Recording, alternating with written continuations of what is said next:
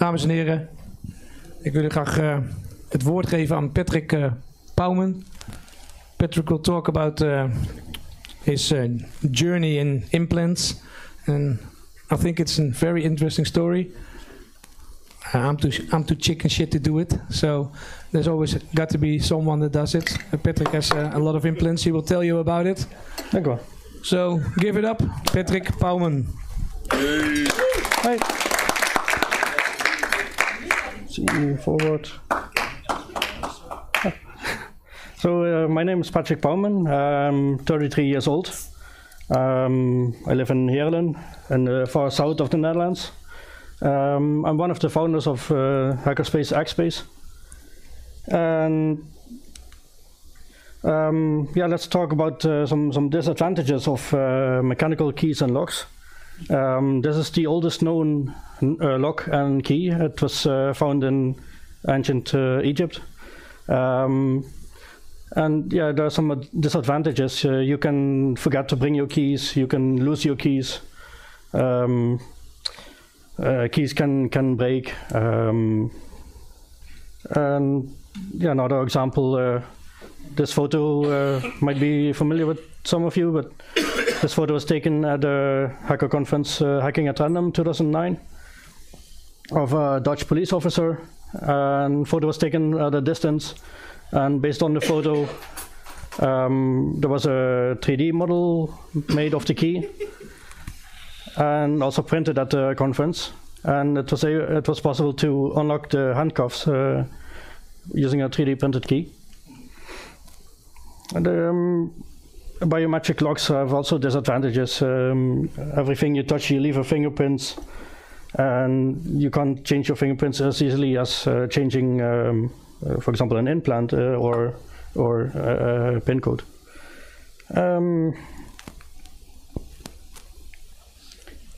And yeah, this talk is about biohacking. There are different aspects of biohacking. There's for example, 3D bioprinting. There's DNA, RNA hacking. Some people, they also have bionics, or some people also experiment with nootropics, where they change their diet or change their sleep pattern to get a healthier life. And they quantify their whole life, how they live. My focus is mostly on implants. In my opinion, it's functional. A bit history about biohacking. Professor Kevin Warwick was the first person with a RFID tag implant. In 2004 at the Bahia Beach Club in Barcelona and also in Rotterdam, the VIP members, they had an implant, an RFID tag implant in their arm to pay for drinks. And in 2005, Amal Grasa had first with 2 RFID tag implants, one in each hand. And he used it to unlock the car doors and doors at home, at the office.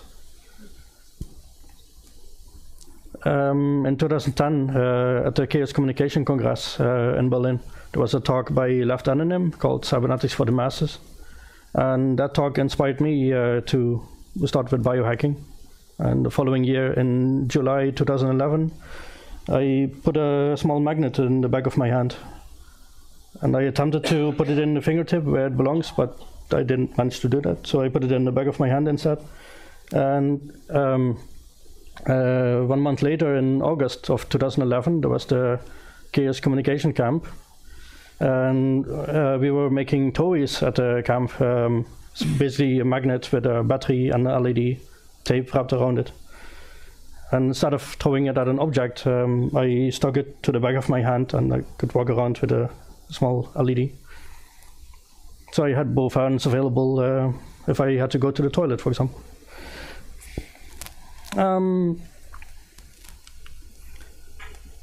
So there's a small overview of non-medical implants. This is what biohacking is about. I'll talk more about these in the next slide. This is an X-ray photo of my hands, and you can see some of my implants. You can see the magnets in fingertips and RFID tags. So first about magnet implants. The fingertips are very rich with nerve endings. They're very sensitive. And if you have a magnet in your fingertip and the magnet is near a magnetic or electromagnetic field, then the magnet reacts to those fields. And the nerve endings in the fingertips, they pick it up. So if I get my magnet implant near a strong magnet, for example in the back of this flashlight, then the magnet in the fingertip, it moves, and I can feel it when it's moving. And when it's near an electromagnetic field, then it gives a tingling sensation. And it's also funny for parlor chicks to pick up objects like a bottle cap or paper clips or coins, screws.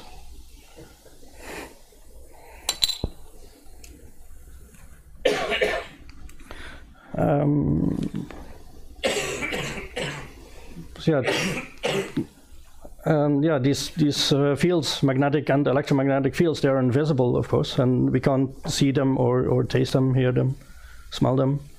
But thanks to these implants, they offer me an extra sense, sixth sense. This is Rich Lee from Utah, from the US. And he also has magnet implants, but he also has them in the tragus. It's the flash in front of the ear.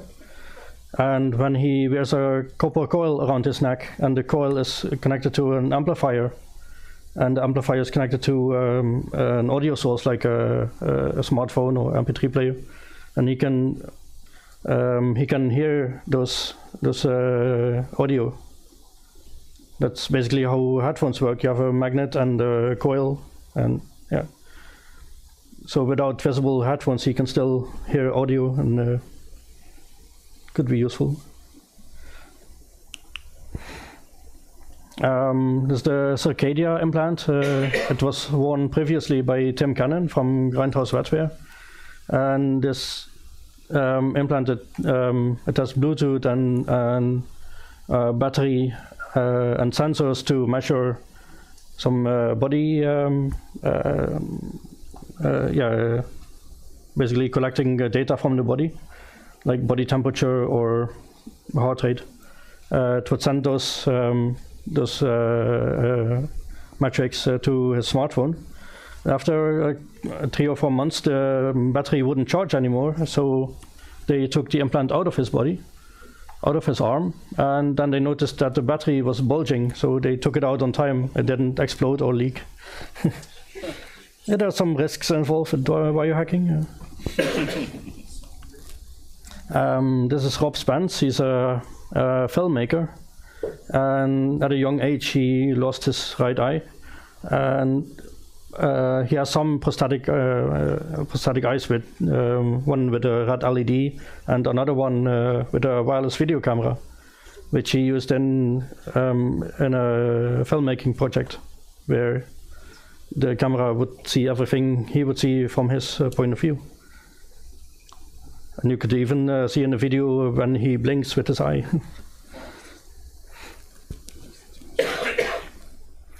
This is Neil Harbison, and he is colorblind from birth. And he has an implant in his skull, and with a sort of antenna that hangs in front of his face. The camera, of course, can see colors, and what the implant does, it transforms the colors to an audio frequency, so he can hear what color an object has.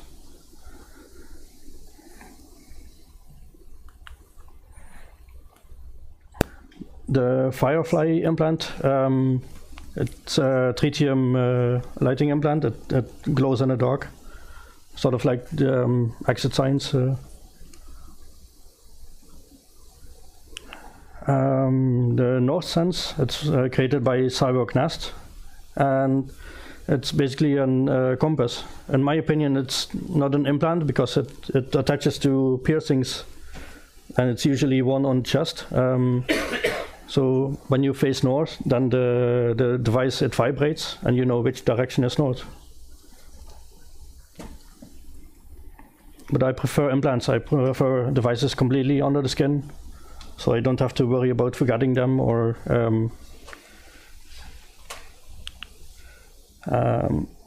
the North Star implant. It's also created by Grindhouse Wetware. It has, I believe, a Hall effect sensor. So if you hold a magnet near the sensor, then the 5 red LEDs, they light up for 10 seconds and then they turn off again. And it also has a battery, so after a while these also need to get replaced. And the next version, what they're working on, is that it will also have gesture recognition. So for example, if you make a gesture like this, then it will call an Uber or another action performed by your smartphone. The Seismic Sense implant, it's worn by Moon Rivas, the partner of Neil Harbison.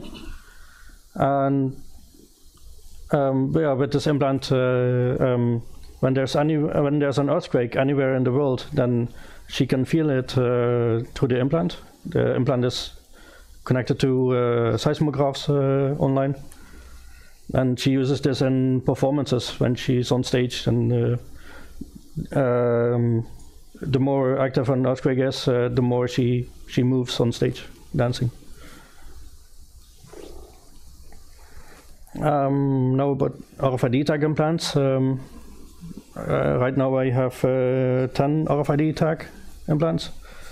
RFID, radio frequency identification. There are different frequencies and also different protocols that are used by different manufacturers of RFID access control systems. And this is the reason why I have multiple implants. Most of these implants, they're the size of a grain of rice, like 2 millimeter diameter, 12 millimeter long. And the most common place to put these is between the thumb and index finger, because there's mostly tissue here. There's not many nerve endings or veins, muscles.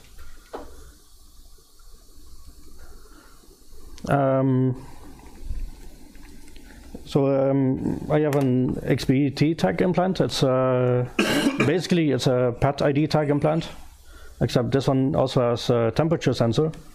So if I scan this implant with this RFID reader device, usually used by an animal doctor, a vet, or at an animal shelter, when it scans this implant I have here in my lower arm, then it will display the unique ID number, and it also shows the temperature in the lower arm.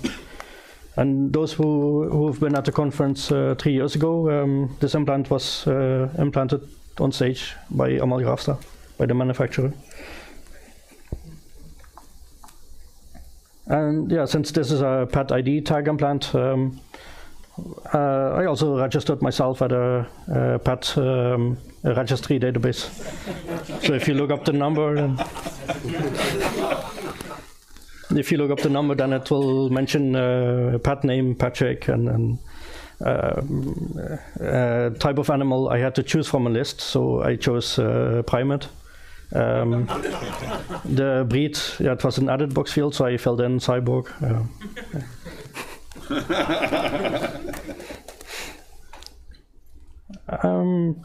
The XEM tag implant, it's also a low frequency RFID tag implant, and it's an emulator tag.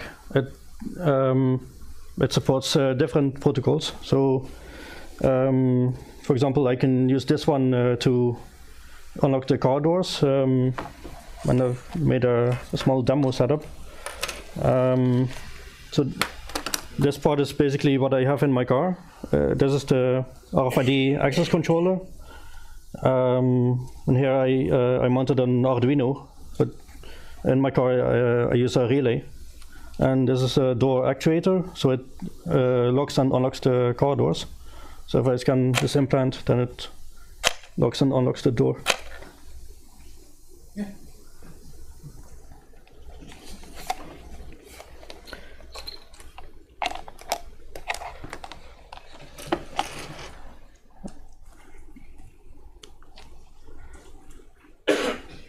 And also, yeah, I also have another implant here in this hand. It's the same implant except a different protocol, because the manufacturer HID, that's yeah, you'll see it mostly at larger office buildings. It's the same frequency but different protocol, so that's why I have multiple. And I put it in this hand so that I only have to roll down the car window, stick my hand out of the window so to open the road barrier. On the passenger side? On the driver's side.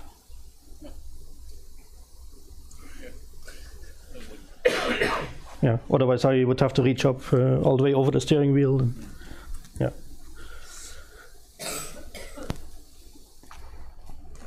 The XIC tag implant, it's a high frequency tag implant, same frequency as NFC uses. Unfortunately, my smartphone doesn't support this, the ISO 15693 protocol, but that's why I haven't implanted it yet. I have one at home. The XM1 Plus implant, it's basically a MiFi Classic. So it's a high frequency RFID tag implant, and it's basically MiFi Classic, like what was used many years ago in the OV chip card. And this implant also has a nice feature. It's called the Chinese Magic Backdoor. And at my hackerspace, they use for the access control system, they use MiFi Classic access cards. And when I asked at the reception desk to add one of my existing implants to their access control system, they couldn't do it. Probably because their system uses 4-byte UID, and this NFC tag implant has a 7-byte UID number, unique identification number. So I got this MiFi Classic implant. I have one here. And what's special about the Chinese Magic Backdoor feature is that you can change the UID number, the unique identification number. So it makes it easy to clone an existing MiFi Classic access card to an implant. I used the Proxmark 3 device to clone it, to change the UID number of this implant. So yeah, never let anyone borrow your access cards because it can be cloned.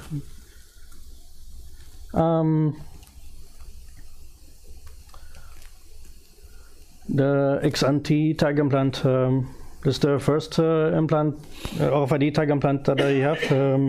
I have one here, and I use these for example, to unlock my smartphone instead of entering a code, because anyone can look over my shoulder and see what code I'm entering, and also instead of using fingerprints for what I've mentioned earlier, just scan the tag and it unlocks the phone.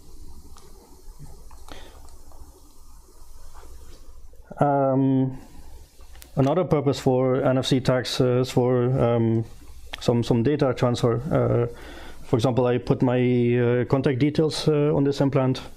So if you have an NFC capable phone, and you scan my implant, and you get my contact details: name, email address, phone number.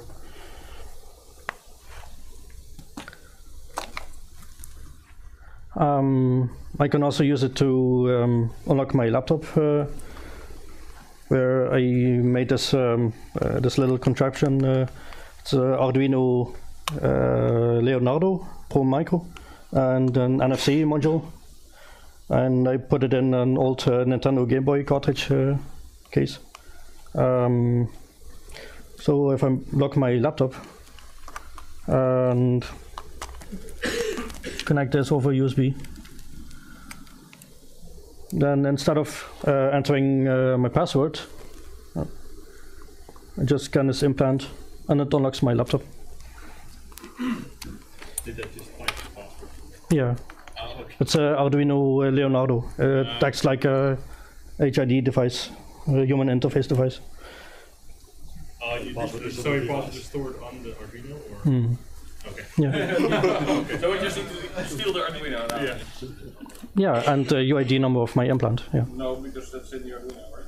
You can just decontrol the firmware that's in there. Yeah, I'll talk about more secure way. Yeah, recently I also added two-factor authentication to my laptop, where you have to enter an OTP code, one-time passcode, which I use this implant for, but I'll talk more about that later. So the Flex anti-tag implant, it's basically the same chip as the previous slide, the XNT, except it has a different shape and size. You can see here this wrong button. This implant is flat and rectangular, and most RFID readers, they also have this shape, flat and rectangular.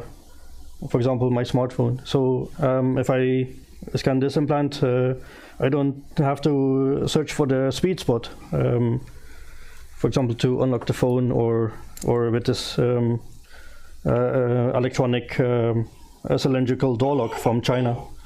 It has a low power coil, and when I attempt to open the door with this implant, it's difficult to read. But if I use the Flex NT, then I can lock and unlock the door.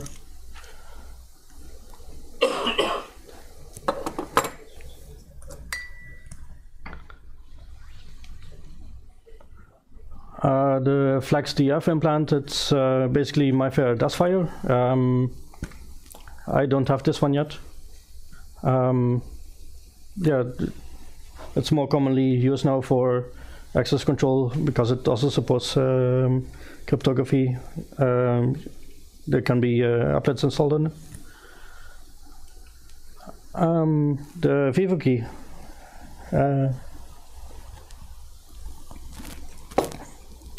This is basically a contactless Java card, a smart card.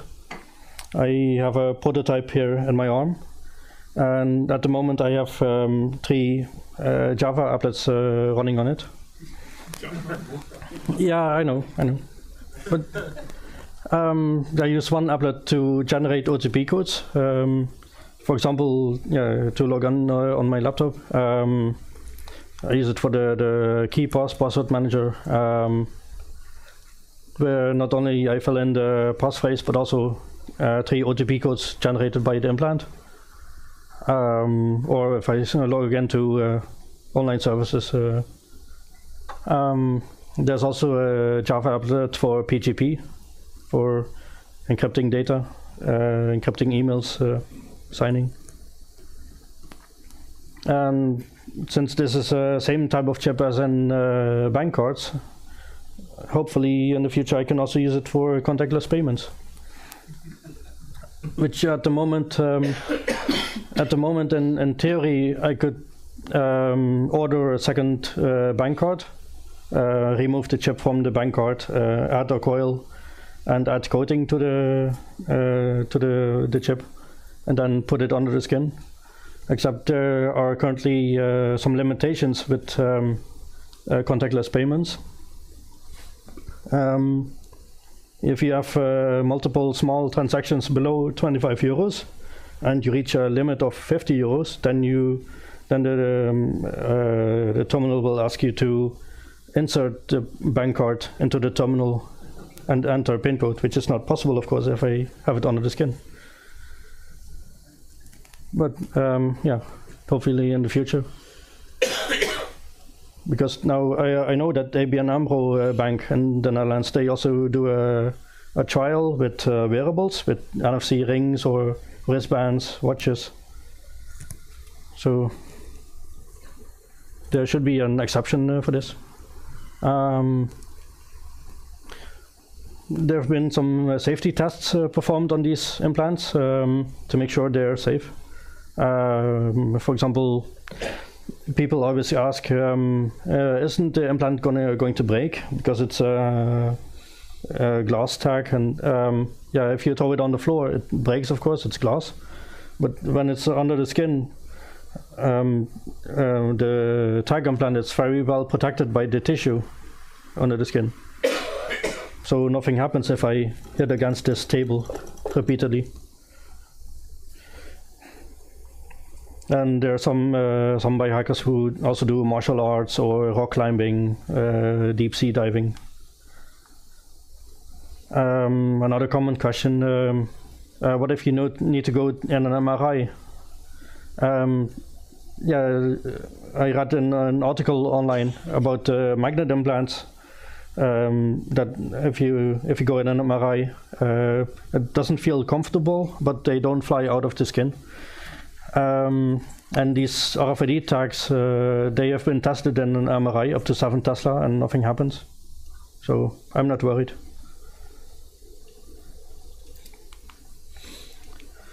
Methods for implanting these devices. It depends on the size. These RFID tags, like the size of a grain of rice, they come in an injection syringe preloaded, and you can order a kit online, and it comes in the injection syringe comes in a sterile package, and you take it to a piercing studio, for example, Piercing Studio Utrecht. So in this in the package that you receive from online, you have the injection syringe in a sterile package, you have a sterile drape, latex gloves, a band-aid, a sterile gauze, chlorhexidine to clean the skin. And yeah, you take it to the piercing studio, and they'll do it. They have experience with this. The first one, the XNT tag, yeah, I've done it myself. I didn't find a piercer ready to do it yet, but I did it myself, and I improvised because you need 2 hands for the procedure. You need 1 hand to lift the skin, and you need another hand to insert the injection syringe. So I used a clothes peg to keep the skin lifted. Wasknijper. And then if you remove this, I'm not going to do it now, don't worry. But when it's inserted under the skin, and when the syringe is retracted, then the tag comes out of the needle and it remains under the skin. And you can see it attaches to my finger. And larger implants, of course, require a scalpel and dermal separator. Yeah. And stitches.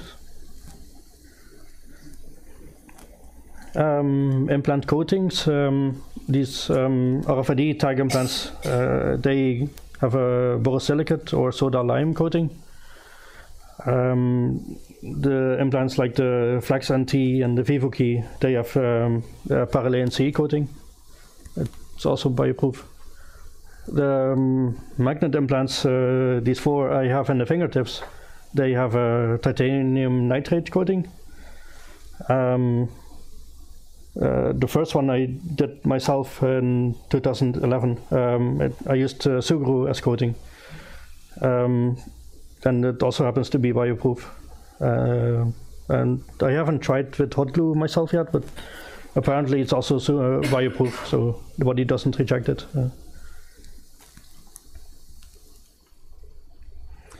There are some advantages and hardware limitations.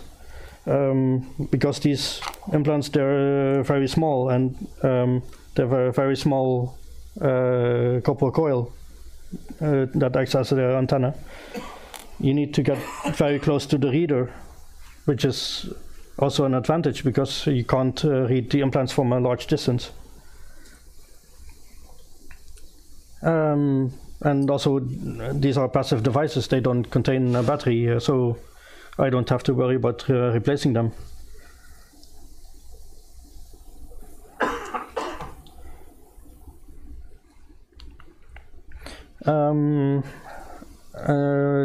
This device, it's basically a field tester. It's also inside a glass cylinder, and there are two versions. There's the low frequency version or the high frequency version.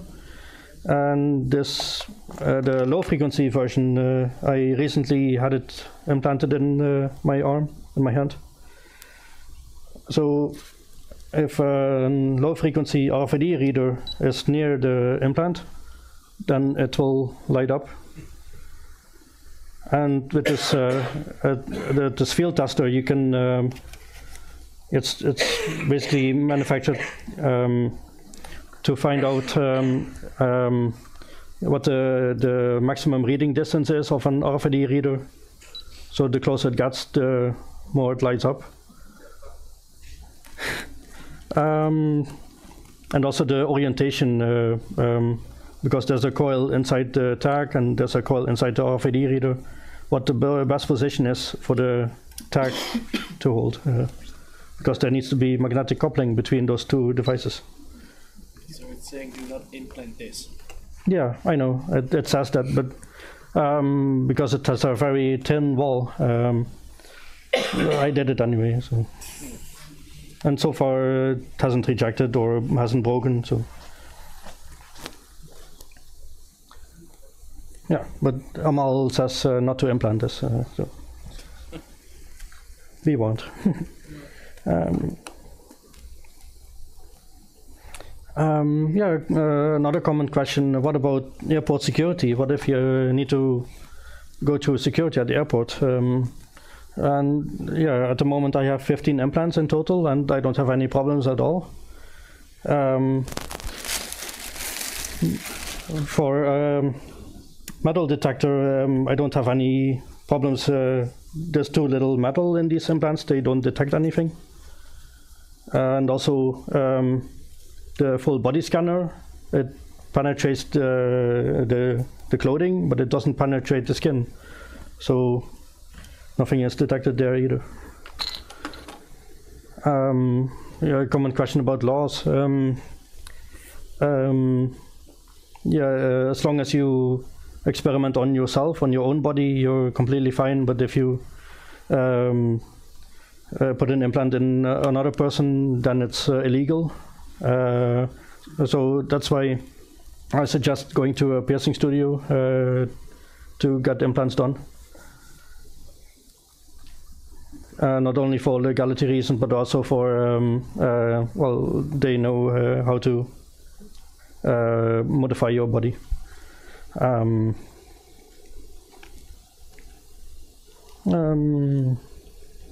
I do have some demo videos that I'd like to show you.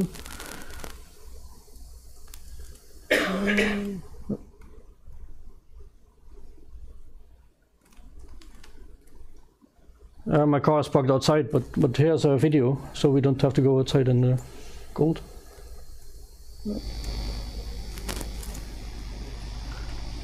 So that's my car. The door's closed, and if I scan my implant, it unlocks the door.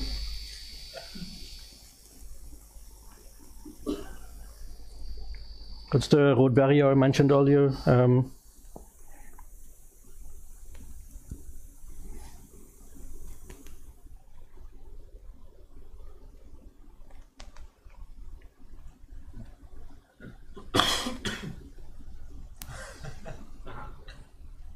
It's the same building, so same RFID access control system to unlock the doors.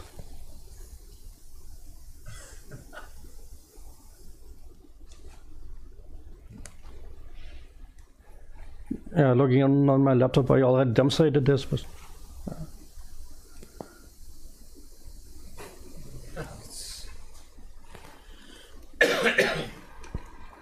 this is at my home, so doors closed.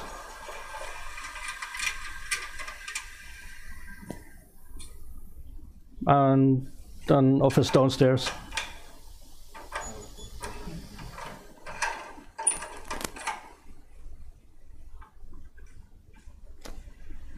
It's the building at where the hackerspace is, the former CBS building.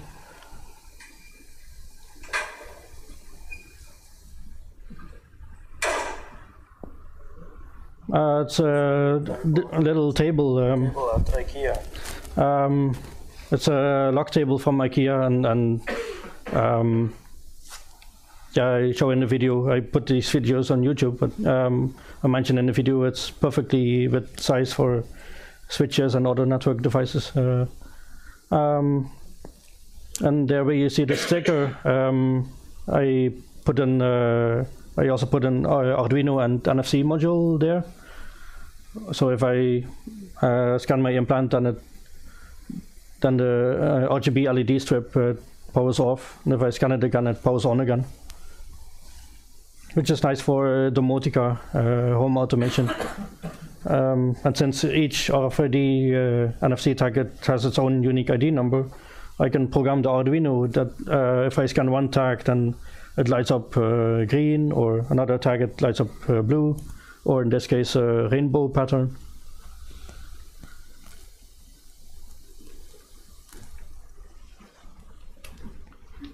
And then in the video I show how I mounted this.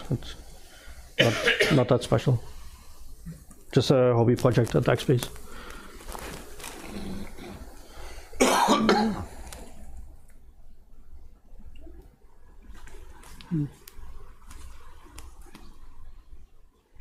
Some NeoPixels and Arduino. That's it.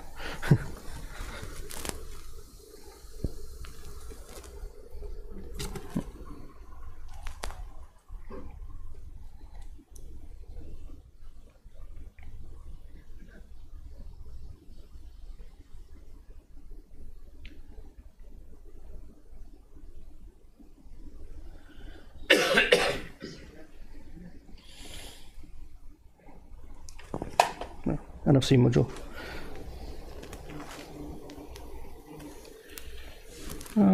Back to the talk.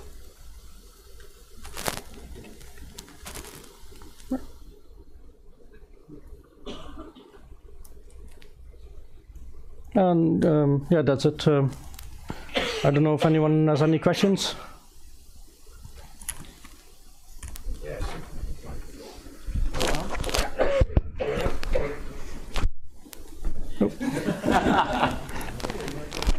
So I guess you got your implants at different times, but what usually happens when I get my keychain out is that I spend like 5 minutes looking for the correct key. Do you have the same thing with your implants? That you're just wondering like, what chip was it again that opens this? I use this. I use my implants every day and on a daily basis. I don't have this problem really. It's like muscle memory. I know which implant I need to unlock my phone or doors at home. You never got two at the same time where you sort of like had a adjustment period? Only in the beginning, when I only recently replaced the cylindrical lock with an electronic cylindrical lock. At the beginning I had a short learning period, so adjustment period.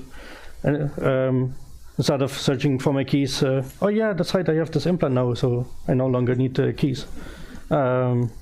Yeah, short adjustment period, but your brain learns quickly not to need these things anymore. One exception for my car, I still need a key to start the car, and also for the fuel cap.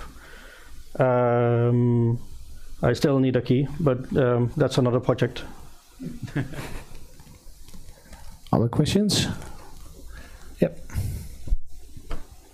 So I like this idea of unlocking something with your hand, but I don't like 10 implants. What would you suggest as the most universal, versatile implant that you could reprogram, or that works on most common systems? Yeah, most commonly, I think NFC is getting more and more common. So I would go for the Flex NT tag. Looking at the future, I would wait for the Vivo key. Right now, it's still a prototype and it's still in development.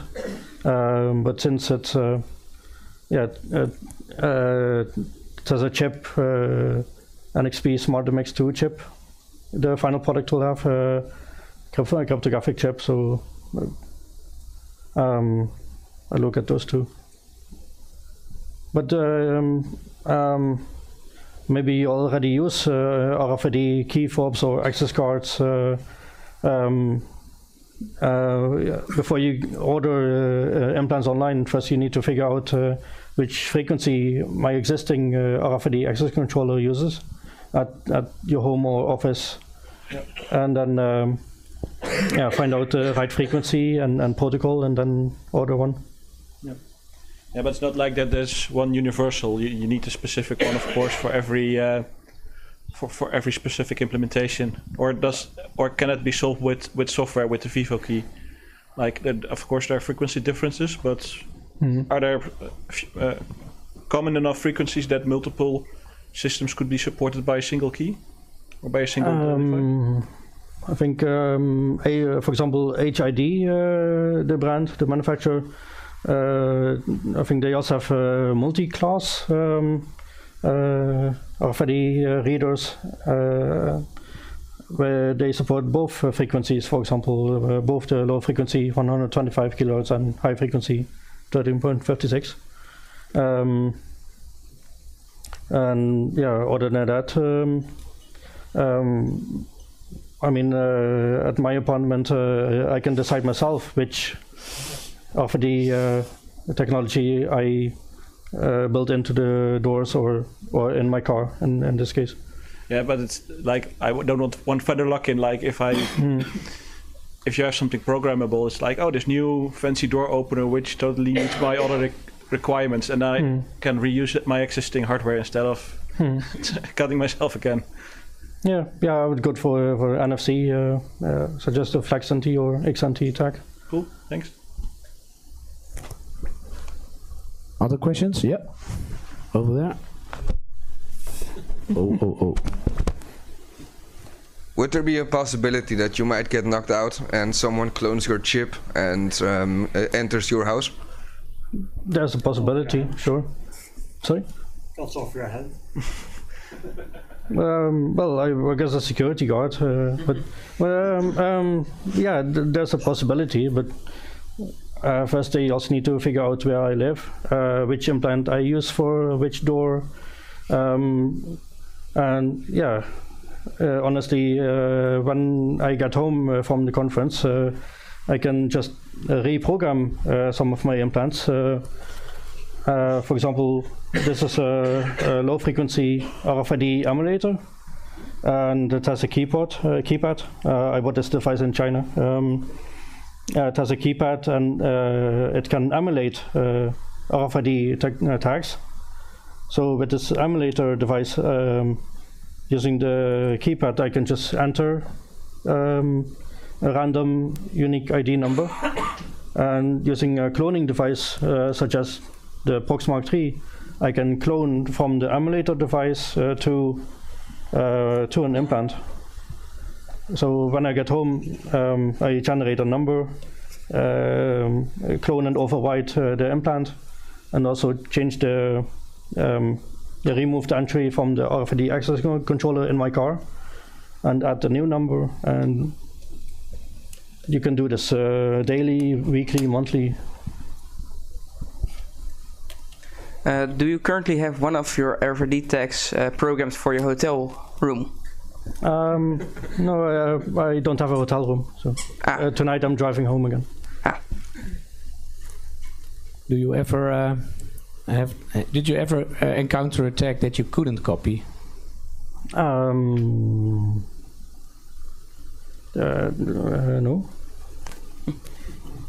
And I know the MyFair Ultralight, for example, the 7-byte tags, such as the XNT tag. The XNT doesn't have a UID changeable feature, and I can't clone that one yet. But using the Proxmark 3, I can also emulate tags, high frequency or low frequency. So. I know you also do a lot of do-it-yourself. You told us the first implants you did it all by yourself because there were no tattoo shops or piercing artists that could help you.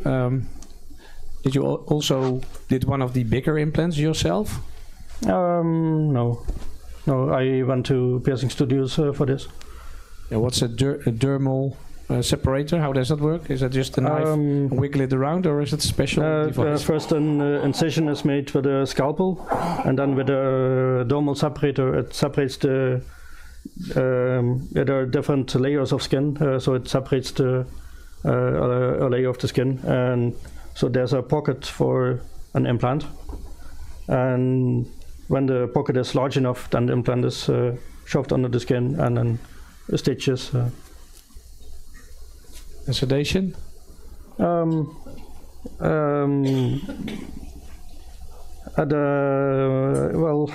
that's the legality problem. Officially, tattoo piercing shops are not allowed to use local anesthetic like lidocaine. What you can do, you can order the pain management kit from Dangerous Things. You can order it online and have it shipped to you, and then you can inject the lidocaine yourself before you enter tattoo piercing shop. So there's that loophole you can use, or you can use ice to numb the site, or a lidocaine patch. But the small RFID tags with the injection syringe, that doesn't hurt much. It's like when you pinch the skin for a moment. That's it. Thank you. Other questions from people in the audience? If there are no more questions, I would like to thank you for your talk. Very interesting. Thank you. Thank you for inviting me.